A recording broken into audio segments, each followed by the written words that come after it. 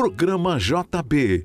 Oferecimento Alhambra Móveis, Modernidade e Bom Gosto, Liceu São Paulo, formando o futuro todo dia. Hospital Visão Laser, sua visão é o nosso sentido. Memorial, uma homenagem à história e ao legado da sua família. E Invista Inteligência Imobiliária, a número 1 em compra e venda de imóveis usados em Santos. Fala JB, beleza? Bom, tô eu aqui de novo para falar um pouquinho mais sobre saúde, qualidade de vida, bem-estar, exercício físico, e hoje eu preparei um conteúdo bem bacana falando sobre mobilidade articular. Vamos nessa?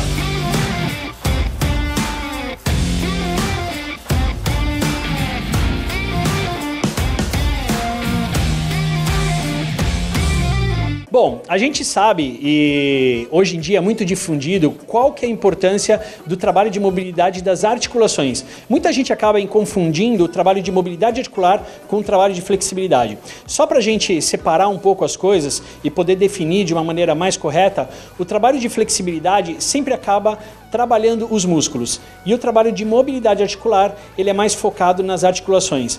A gente sabe que quando a gente tem as articulações mais saudáveis, mais móveis, a gente consegue, em primeiro lugar, ganhar amplitude nos movimentos que você está fazendo, nos exercícios.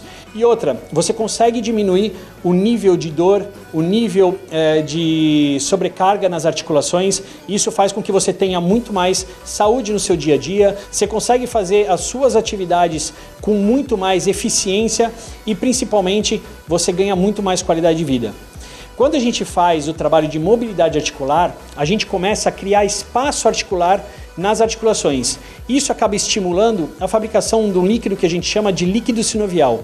Ele é como se fosse um WD-40 para você fazer as suas articulações deslizarem com mais eficiência e com mais facilidade. Se a gente for pensar numa população mais idosa, o trabalho de mobilidade articular é muito importante, porque vai fazer com que você consiga ter mais qualidade, mais autonomia e muito mais eficiência nas tarefas do seu dia a dia.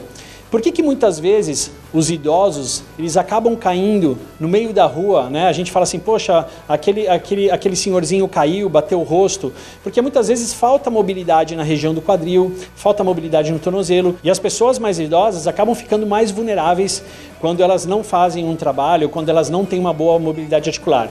E aí você pergunta, Thiago, mas quem é que pode fazer o trabalho de mobilidade articular? Quem pode treinar a mobilidade?